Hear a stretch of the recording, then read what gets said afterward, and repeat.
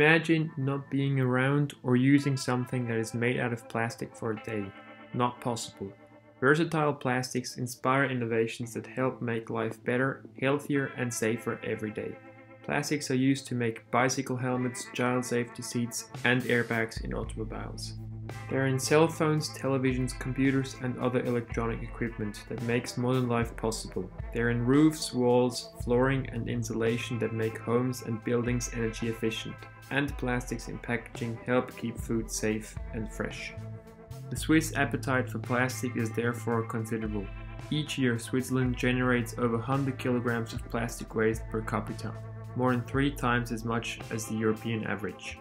But only 25% of all its plastic waste is being recycled. Something has to change if we want our progeny to live at the same standards of living. We need to use our resources more sustainably or recycle them.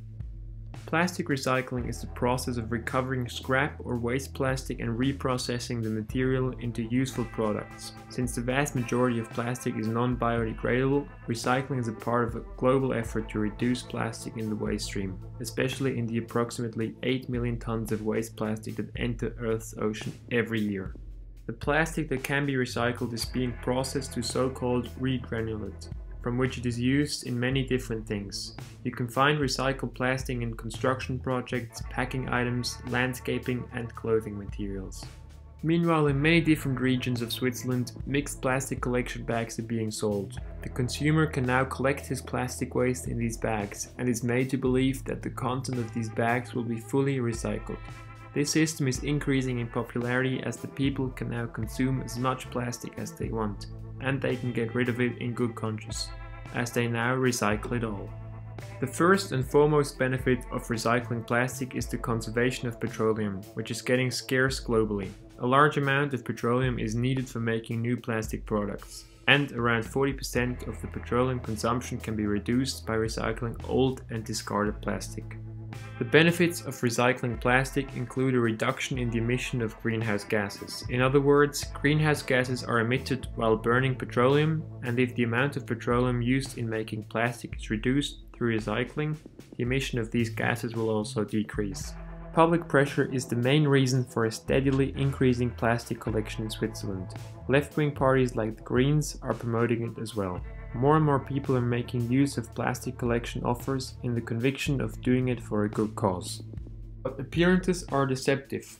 According to Beobachter Umwelt, big companies are often advertising with high recycling percentages, while they are actually only shifting the plastic to foreign countries, where a maximum of 50% is being recycled.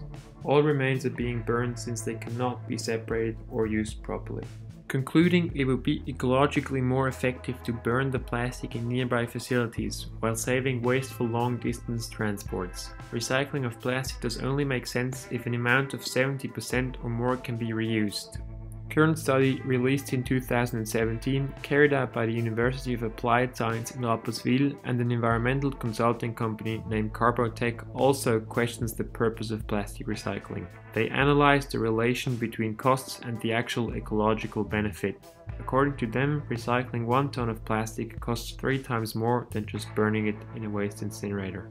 The process of recycling is very time-consuming and requires expensive machinery and a lot of manual labor. Related to a single person, the low ecological benefit of recycling 15 kilograms of plastic is as low as relinquishing a single 30-minute car ride or a decent steak. The main reason for this absurdity is the composition of the plastic waste. High-quality plastic, such as milk bottles, can mostly be recycled and are used in the industry again. The problem is that a high percentage of our plastic waste is low-quality plastic, like foils.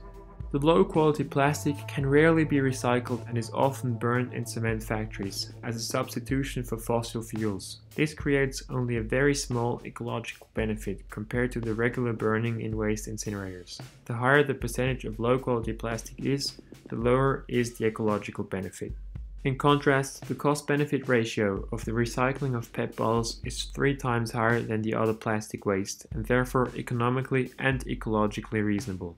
It remains unclear what really happens to the collected mixed plastic, where it goes and whether it is actually profitable. But when looking at the consumers that are recycling, one can say that recycling mixed plastic is the grown-up version of squeezing our eyes shut, sticking our fingers in our ears and shouting la la la la la.